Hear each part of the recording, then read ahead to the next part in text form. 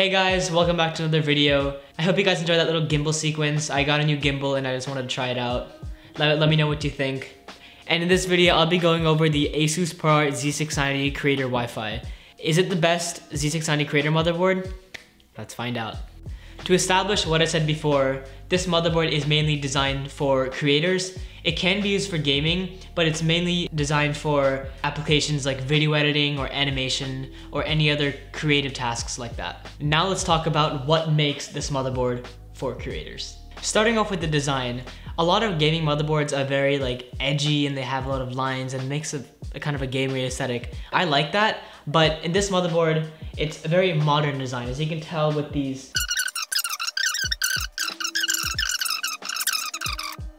As for the socket, here we have the LGA 1700 socket.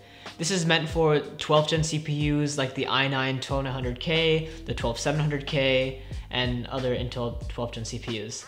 To power it, we have an 8-pin EPS connector and a 4-pin EPS connector. Now let's move on to some of the fan headers of this motherboard. Starting off with the CPU fan headers, we have one CPU fan header here, one CPU op fan header, and AIO pump header. Make sure you don't plug in a fan into an AIO pump header because the AIO pump header runs at 100%, so there's no variability in speed. As for PWM headers, we have two right here next to the CPU socket, right to the left VRM. And we have three more on the bottom, one here, and one right here. And there's one unique feature on this motherboard I haven't seen on any other motherboards, so it's called a CPU over voltage header. It's right over here, and if you move this little plastic piece to the other two pins right here, it allows the motherboard to basically increase the voltage allowed to the CPU. So if you want to overclock, it'll be good for that. Now let's move on to all the ARGB and RGB headers on this motherboard. We have two ARGB headers on the bottom, ARGB, not RGB. We have one ARGB header on the side, ARGB again. And we have one RGB header for 12 RGB devices on the top. Now let's talk about all the storage on this motherboard. This is where the motherboard shows its true colors. Everything is just amazing about it. We have four NVMe 4.0 drives. One here, one here, one here, and one here. Now for the specifics of this exact configuration of NVMe drives. The fourth M.2 slot, the one under the chipset, is the only one that supports SATA M.2 drives. The other three support normal NVMe drives. The first one is connected to the CPU, and the other three are connected straight to the chipset. But keep in mind, all of these are still M.2 4.0 speeds. And unlike other motherboards that will actually disable some of the SATA drives in order to utilize some of the NVMe slots, this motherboard, you can actually utilize all four NVMe drives plus the, I didn't mention, 8 SATA ports on this motherboard. So you can have 1, 2, 3, 4 plus 8, 12 individual drives in this motherboard. Now for USB drives. So this motherboard has two USB 2s, one USB 3 right here, and one USB-C. I want to talk about this USB-C right here. It's a USB-C 3.2 Gen 2x2 that also supports fast charging, 60 watts, so you can charge like a MacBook using this thing, which is just crazy. It also supports 20 gigabit per second speeds, which is crazy. Not many devices nowadays even support that right now, but let's say you have like an NVMe enclosure, you have like an NVMe drive you just plug right in, and you plug it into your PC, kind of like an external solution, but still with the really fast speeds. You'll be able to utilize that with this port right here. And of course, we have the two USB 2 connectors on the bottom. Now let's move on to some of the power ports on this motherboard. So we have one 8-pin EPS for the CPU and one 4-pin for the CPU. This is great for overclocking if you want to do that. This is a creator motherboard, so I don't expect many video editors to overclock. They just want stability. But it's still the option if you want it. Anyways, on the right we have a 24-pin connector, pretty standard. But one thing I haven't seen is this Pcie connector on the motherboard. Usually this goes on graphics cards, right? In this case, it actually connects straight to this 60 watt USB-C, like I said before. It draws so much power that the 24-pin cannot supply all the energy it needs. So the 6-pin PCIe allows this USB-C connector to utilize fast charging and also the 60 watt capability for charging MacBooks and laptops like that. Now for some of the other connectors on this motherboard. There's a clear CMOS header on this motherboard, and there's the overvoltage header like I talked about before. And there's also a temperature sensor. So if you want to add like a temperature probe to monitor the temperature in your system, and you can maybe sync up your fans to that temperature, you'll be able to do that.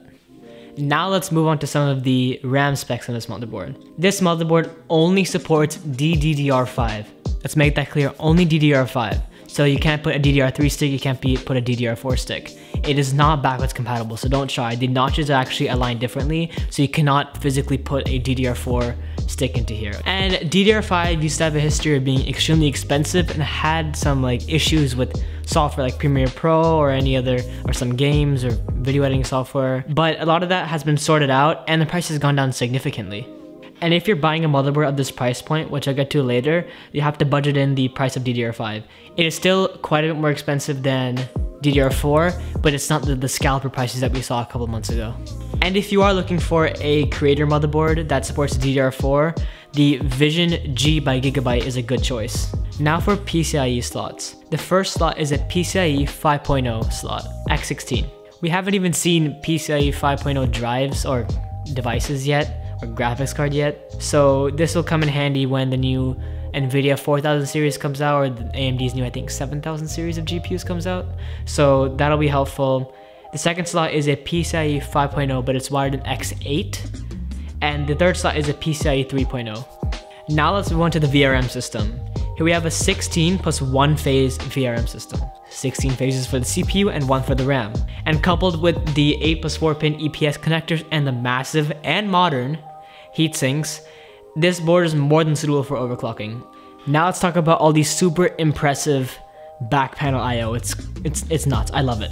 We have 2 DisplayPort inputs. These are inputs, not outputs. What you do with this, you take your graphics card, you run the DisplayPort cable from your graphics card into the DisplayPort input, and then you can basically output it through these two Thunderbolt ports.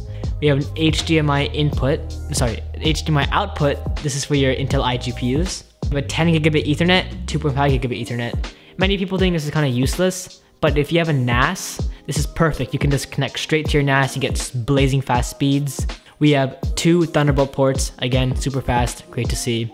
And we have 6 USB 3 10 gigabit per second ports. That's absolutely nuts. This is perfect for putting files onto your computer really quickly. It's great, I love to see it. And we have a Wi-Fi 6E. This supports Wi-Fi 6 and I believe Bluetooth 5.2. And then we have our audio stuff, and we also have a BIOS flashback.